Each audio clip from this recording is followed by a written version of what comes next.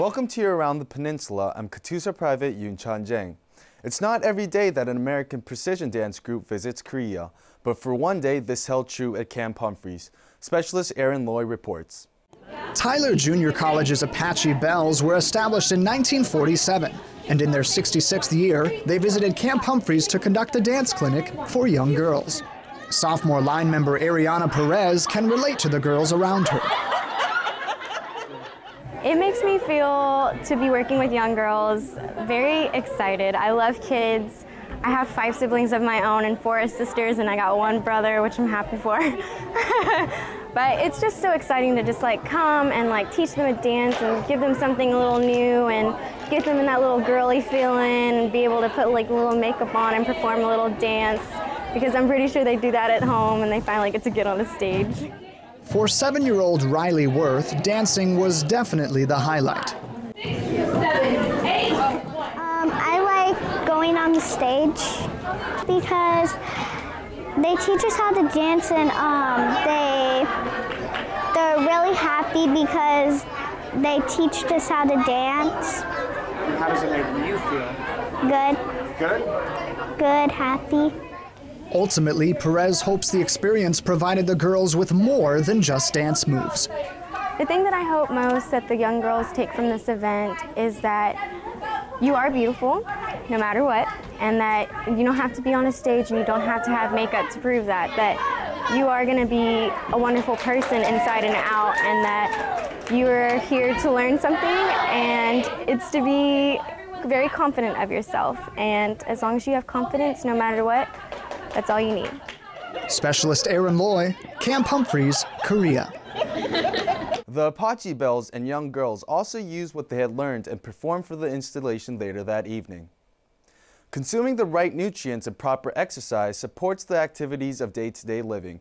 Specialist Marquetta Gibson shows us how one Army Community Service program teaches soldiers and family members how to make healthy choices. Taking steps towards creating healthy habits helps your body stay active and strong. Camp Henry's Army Community Services and the Pregnancy Postpartum Physical Training Program teaches soldiers how to make changes in their diets. Eating healthy and exercising is a good way to maintain yourself not only busy, but stretching out your body and getting ready for labor. That way when baby is growing in your body, it's gonna grow very healthy. PFC Cabrera not only learns how to control her diet to protect the health of her unborn baby, she is taught multiple exercises to enhance her sleep. PFC Cabrera is fairly new to our program. Her tendency to kind of not be sure of why or what we're doing our exercises for is what my role is to reinforce. There's a reason behind the exercises that we do, and so she's coming along and understanding that she's got a lot of changes ahead of her because she's a new mom now, and that's what she's experiencing now. It's hard to make the healthy choices, but whatever I eat healthy, the baby's eating healthy, and if I eat something bad, it doesn't only affect the baby, but it affects me as well. Specialist Marquetta Gibson, Kent Walker, Korea. The training is designed to help soldiers meet their unique physical needs through a standardized physical training and educational program. In the Army, squad mates usually come and go with each PCS season. Specialist Tyler Ferris has the story of 2 8th Army bandmates with a long history together. If you're at an 8th Army Band concert and notice 2 of the musicians making eyes at each other, well, there is a good reason for it. We met and fell in love at MEPS. No. We've been married for 4 years. We celebrated our 4th anniversary here in Korea. Usually when people ask us how we met, I tell them we met and fell in love and got married at MEPS. But we've been married for 4 years. We got married in Cleveland, Ohio. So, how did they meet? Well, we were in college together at the University of North Texas. I had a party and he crashed it. I crashed one of her parties. Basically, it's the story.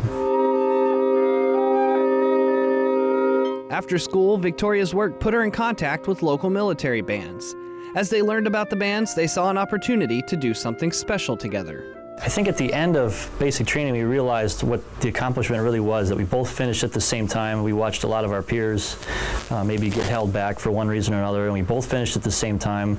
We went to AIT together, and we got the chance to work together for the first time, I think, professionally as musicians. This is something we sought out to do. We sought out to be professional musicians, and now in the Army we get an opportunity to do that while being soldiers and representing other soldiers throughout the world. It's really fun to look over and see him there, and we didn't spend a whole lot of time together as civilians because we lived in DC and I had a long commute and he was in school, so it's nice. It's been good to spend a lot of time together. It's a fantastic opportunity for us to be here and to be here together.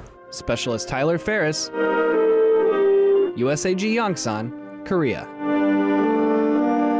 The Chamberlains are leaving Korea and heading to Germany in September. Do you think the library has nothing but dusty old books? If you do, you're wrong, and Katusa Corporal Lee Seok-go is about to hit you with some knowledge about our Yongsan library.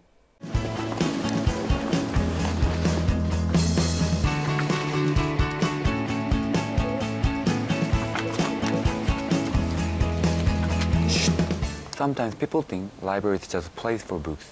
Here, Yongsan Library does have many books. Actually, 40,000 books here. New books, classic books, children's and research. Books are great, but to keep with the times, the library needs to offer more than that.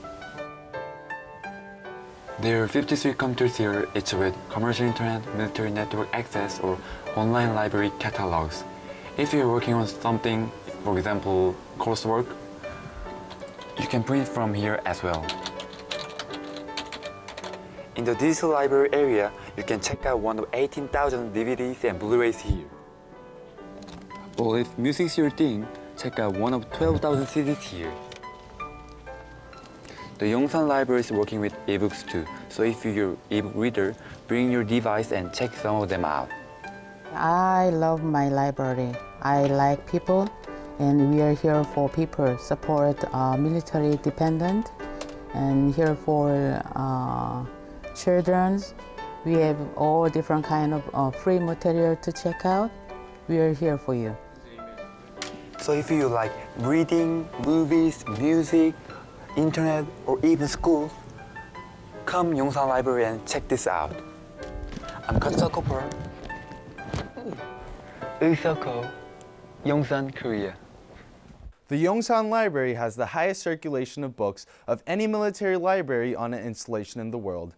As screams echo through the base exchange, Security Forces Airmen don't bat an eye. They have one thing on their mind, and that's saving lives.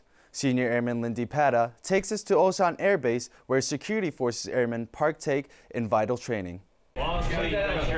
Airmen from Osan's 51st Security Forces Squadron are geared up, divided into teams, and ready to apprehend an active shooter loose inside the base exchange. One of many different scenarios they'll be running through during this active shooter exercise. The instructors were from Analytic Services Incorporated, and they come down, they're a civilian contract agency, and they come down and they give us the training. We saw all kinds of scenarios based on real-life events. Everything from children's shootings in the high school or middle school, hostage situations, anything you could imagine, we saw it throughout the entire week. Civilians volunteered to participate in the exercise as role players who are either injured or being held hostage, bringing a bit of reality to the training. I was a screamer. I'd go and tell them somebody was hurt. It's pretty cool. It's cool what they do. With multiple scenarios throughout the exchange, each team had the opportunity to test their skills and share what they've learned. The other people that were in the course are now certified to train other people on it, because this was a train-the-trainer course. So they can take that back to their flights, and when they get downtime or training days, they can do training with their troops as well. Most airmen would agree, knowing what to do in the event of an active shooter improves the odds of apprehending the assailant and saving lives, making training exercises like this essential for mission continuation. Senior Airman Lindy Pata, Osan Air Base, Korea. This is just one of the many exercises airmen go through to increase readiness. That was your Around the Peninsula for Thursday, March 20th. From all of us at AFN, enjoy your evening.